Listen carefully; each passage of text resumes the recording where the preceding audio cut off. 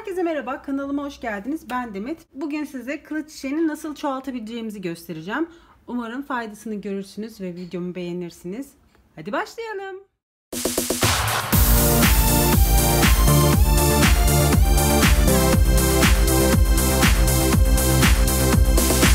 Benim kılıç bitkimin şöyle dibindeki toprak biraz seyrelmişti, böyle hareket ediyordu, bir tarafa doğru yatmaya başladığını fark edince toprağını değiştirecektim ama bu arada şöyle boş saksılarım var, 2 tane. Hazır bunun dibindeki toprağı yenilerken şu ikisine de kılıç çiçeklerini çoğaltayım dedim.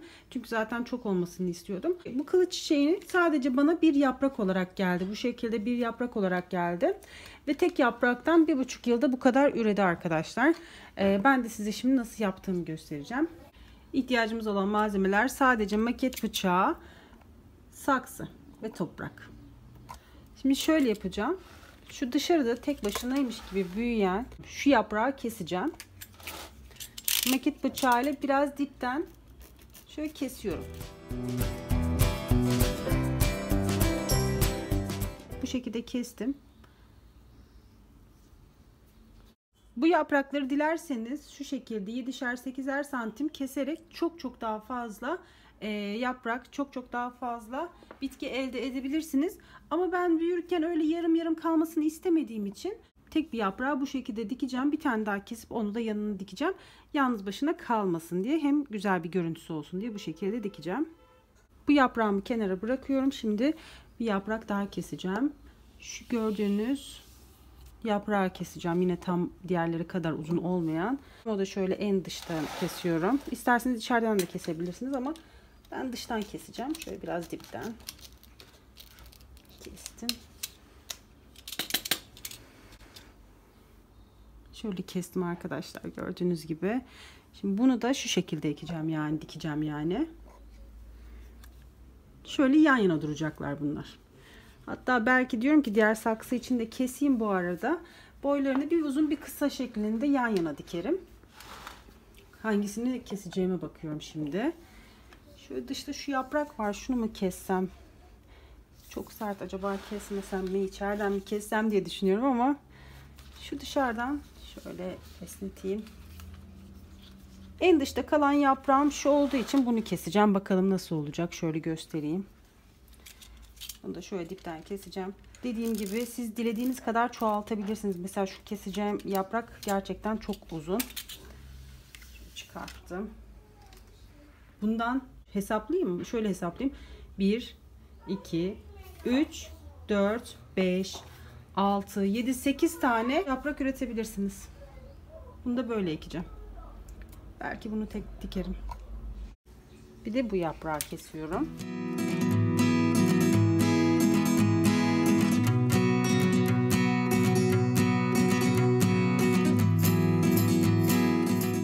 Bu şekilde kestim. Bu şekilde 4 tane yaprak kestim. Şimdi bunun dibine biraz daha toprak koyup sıkıştıracağım ki şu şekilde çok hareket etmesin. Şu ikisini yan yana dikeceğim. Şu birazcık açayım. Bunu dikiyorum. Şimdi bir de yanına koyacağım.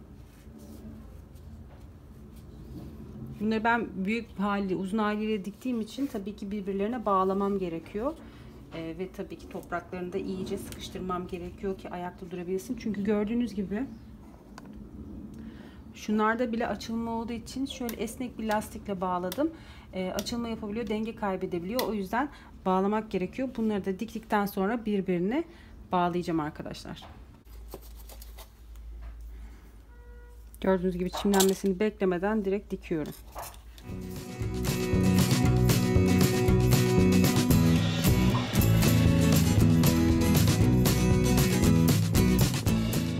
Bu şekilde dikiyorum. Biraz daha toprak ekleyeceğim üzerine.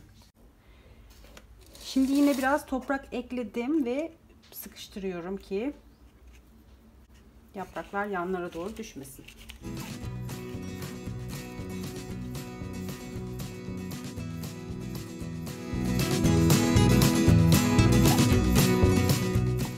Tamam. Yine birbirine ne olur ne olmaz diye bağlayacağım.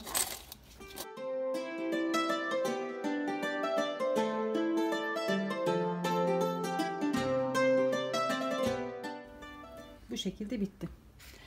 Şimdi bu saksımın dibindeki toprağı sertleştireceğim. Birazcık toprak ekleyeceğim oraya ki sıkıştırabileyim. Şöyle koydum. Yapraklarımı dik tutuyorum. Ve diplerini sıkıştırıyorum.